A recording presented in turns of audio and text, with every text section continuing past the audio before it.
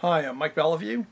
I write the reloading column for Combat Handguns magazine, and I'm also the black powder editor of Guns of the Old West magazine. And behind me here is the Harry Potter reloading bench. And for any of you who saw my video, Reloading in Small Spaces, you've seen this bench before. I call it the Harry Potter bench because it's built under the stairwell to my basement. So this is a pretty small space, as we've talked about. And there's a product that has really made this viable for me. And granted, I have some issues that the rest of you may not have, in that I have to test a variety of presses as I come along for the column. But we all have similar concerns about presses and accessories and that sort of thing, and how to mount them on a small bench. So I'm going to take a look at just another new product that Lee has introduced recently, and we'll show you how that can work to your benefit. As I've said before, one of the real godsends if you have to reload in a small space like this is this Lee bench plate. This is a steel plate, bolts to your bench, and has brackets that accept these bases that you see here, 3/4 inch hardwood bases, and you can mount various accessories or presses on these bases and interchange them in the same space on your bench. Now we'll just show you. For instance, I could put this turret press on, or I could trade that out for another press and always have this space available. Very handy. So, same space that, say, I'm using a press in today. Tomorrow, I could put a lubricizer in that same space and go to lubing bullets. So I don't have to mount things on different parts of the bench, or C-clamp them to the bench, which is of course what I used to do before I had this, because you wouldn't want all of this stuff permanently mounted on your bench. So this is great. I mean, you can put up trimmers and you can put up lubricizers and use the same space on your bench. But one of my gripes with the wooden blocks that you see here is they would tend to walk out. I'm going to loosen this up a bit. You'd put them in with your press or whatever mounted on it, and as you're pulling the handle down, that pressure, because of course this is angled, eventually makes this walk out and get loose. Then you have to loosen up the screws and tighten things up again.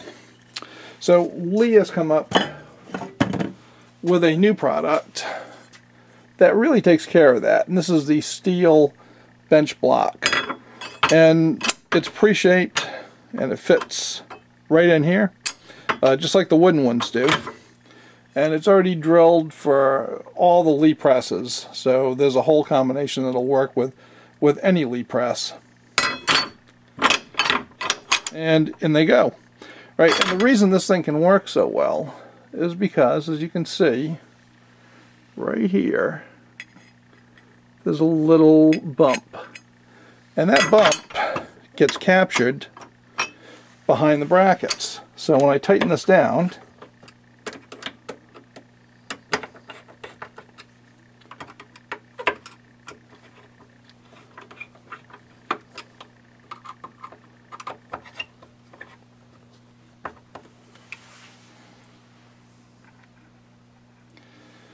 that lip is behind the bracket, and we'll just show you a little picture of that so you can see it a little bit more clearly.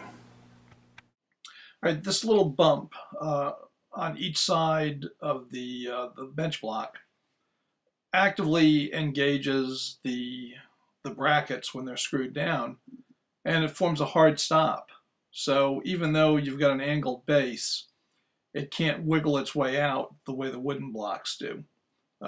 Really was a good idea, and it was exactly what I hoped they would do. Now I've mounted this Lee Sentry press on with the bolts that come with the kit. As you can see, there's a set of holes that works in, and it's very simple. It just slides into place, and then I'll just tighten the screws down and we'll be good to go. As you can see, we're good and solid in here now. This is not going to come out. It's not going to walk free. And it doesn't matter how much pressure I put on it, it's going to stay right in place, which I think is just a fantastic invention. And just to show it to you in operation, we're going to size a few 45-70 cases, and you can see how it works. We're full-length resizing 4570 cases, which should be a pretty good test of how well this bench block will stay in place. So, let me get a case on, and we'll go up and get her in. There we go. All right. Well, that is pretty good. That's a big case, and it takes some work to get it resized. Well, let's try another one. Very good.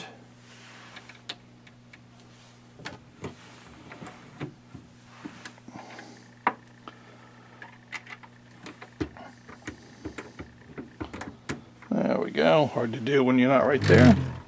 That was a tight one. And as you can see, there's still a little bit of flex in the system, but really nothing that's going to worry me. There. So that's good. So it's capable of doing heavy work. Not loosening up at all. Solid. That bench plate is attached to my 3-inch thick bench. It's not going anywhere. I think it's a pretty good product. Now, you will probably still want to use the wooden bases, and they are still offered with the kit initially for any accessories, because these holes are pre-drilled for Lee presses. And if you want to mount accessories, they're probably going to have a different drill pattern, like my lubricizer did. Or if you want to mount another manufacturer's presses, which you can certainly do on the wood, because on the wood you can drill it to any configuration you want.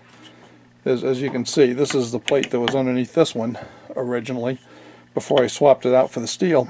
But you could put another manufacturer's press on, or you could put on your accessories with the wooden plates, and you can use these plates to mount your Lee presses. And I think it's just exactly what the doctor ordered.